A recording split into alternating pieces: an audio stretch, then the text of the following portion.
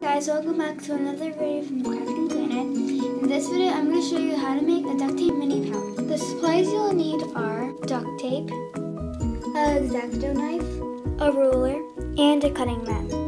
Let's get started. Start by cutting out 2 pieces of tape that are 7 inches long. Go up both sides and overlap them.